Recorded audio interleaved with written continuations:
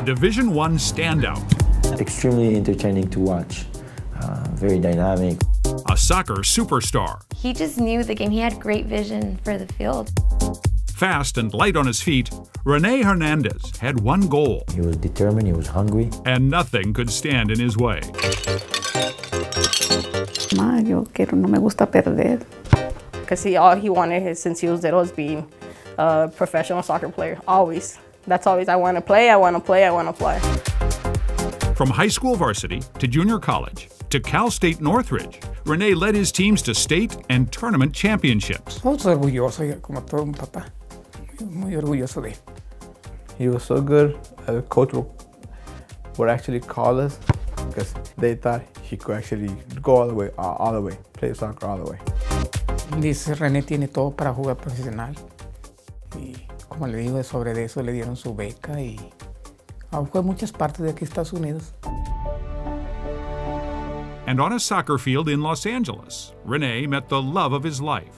He's the type of person, he's funny, but not loud funny in front of like a big group. He's the type of person that he'll make you laugh one-on-one. I really cared about her.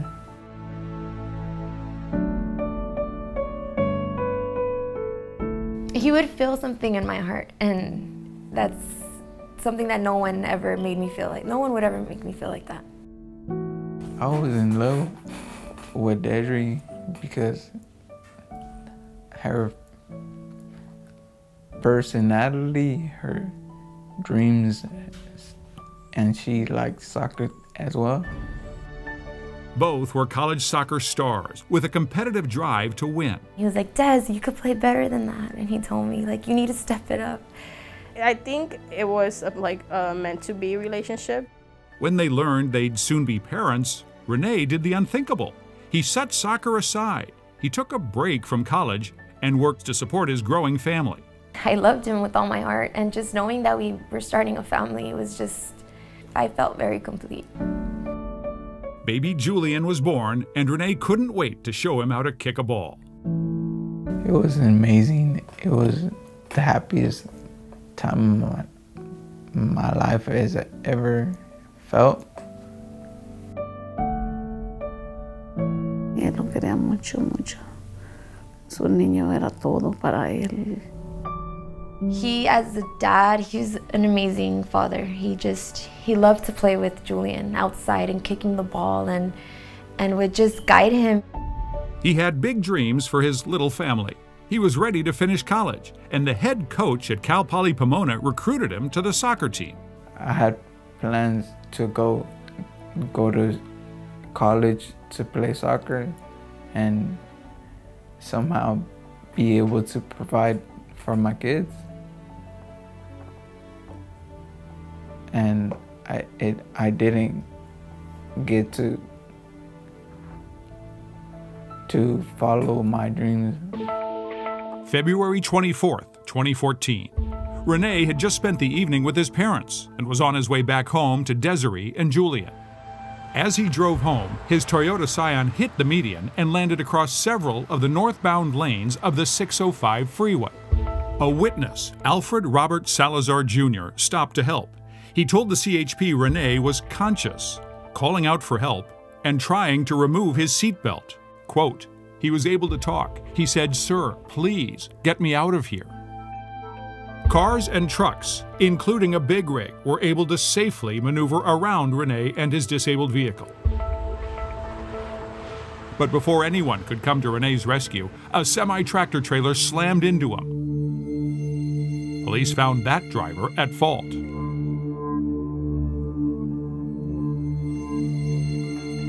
Emergency crews found René trapped and slumped in his vehicle. He had diminished breathing and signs of severe brain damage.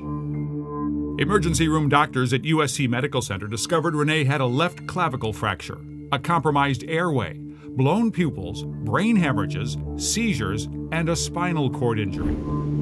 Layer by layer, medical imaging revealed a terrible truth. René had a severe traumatic brain injury with brain hemorrhages, surrounding edema, and scalp hematomas. He was laying there, eyes closed, head Swollen. De ver lo que él estaba como muerto. Renee was in a coma and on life support. Y los doctores nos dijeron, él no va a despertar, él no va a vivir, desconéctenlo. And they said that just to give up on him, let him let it go, and donate his organs to the hospital. But Renee's family refused to give up. They would not take him off life support. Cuando miramos el carro, fue cuando dijimos, Diosito, hiciste un milagro. Esto es un milagro que Él esté todavía aquí con nosotros. Le dije, mi hijo, tú tienes que luchar, tú tienes que levantarte, tú tienes que salir de este coma, de esa cama. And in a cruel and heartbreaking twist, while Renee lay dying in the ICU, Desiree brought new life into the world. Alone, without Renee, she gave birth to their second child, a little boy named Alexis. Having to have the baby by myself, our second child by myself, and him not be there and experience all of that. I just told him, I'm like, Renee, you need to be strong. You need to do this for me, for Alexis, for Julian, and for this baby, because we need you. It took days, weeks, and then months. I would cry every single day because I just felt like, where is he? I felt like I was just waiting to see when I would see the person I knew again. Somehow, Renee opened his eyes. L. I. And he actually woke up. He woke up and said something.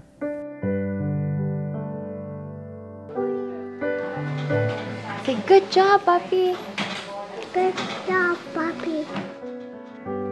After 2 months in the hospital and 3 months in a rehab facility, Renee went home. He cannot be left alone. I basically feel like a baby again. My whole right side is pretty much doesn't work. Like my face to my toes. One thing that I could tell you 100%, it changed my parents' life for completely. Cambiarlo, bañarlo.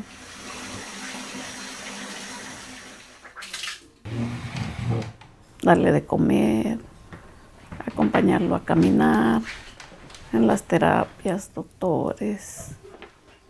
He wakes up, Mom, can you take me to go to the restroom? Mom, can you put on my contacts? Y la cayó encima de la silla.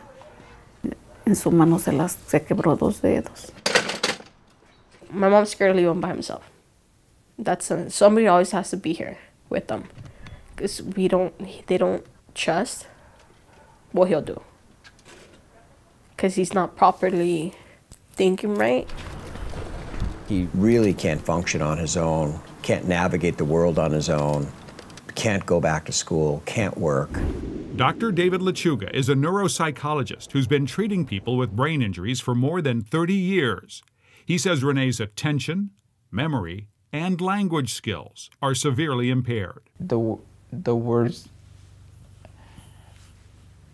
I know what to say, but it's just that it doesn't come out. He's going to be agitated, he's going to be easily annoyed, he's going to get angry. This is some of the reaction to what's happened to him, and also his brain injury has changed his personality. Always upset, yelling. He's like every little thing, small thing bugs him all the time now.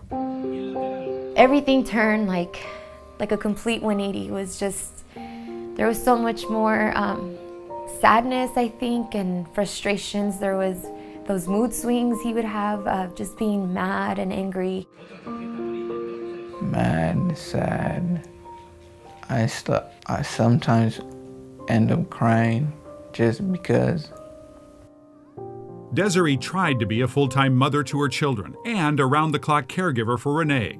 The stress nearly killed her. Babe, I'm video recording you. At some point I did feel like I wanted to kill myself because I just didn't know how to get through this. I didn't know how to just make anything better anymore. It was killing me inside. It really was. In the most difficult decision of her life, Desiree separated from Renee. Each of them lives with their parents now. No, sit down, sit down. Things changed completely for me. The mother of my kids ended up leaving me. 7, 8, 9. Renee now sees his children on weekends. Get the ball.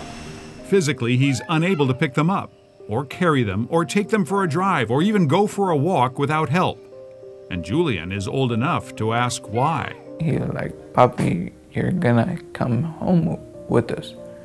And then I tell her, I don't know what to say.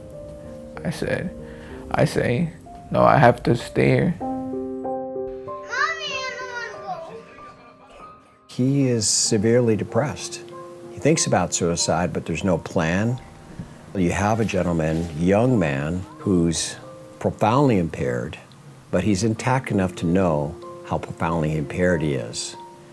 Dr. Lechuga says Renee needs ongoing treatment in a brain injury program, family therapy sessions, evaluation by a neuropsychiatrist, and a 24-hour caregiver. ¿Qué va a ser de él en un futuro que nosotros le faltemos? Devastated by this tragedy, Renee and his family will never be the same. They're all affected, they're all traumatized, and they will be for the rest of their lives.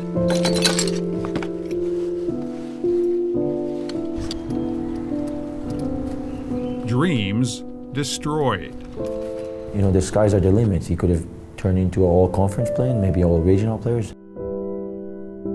Renee's children will never know the driven athlete and doting father he used to be. The accident basically took away my family. That's the most important thing that I felt it took away.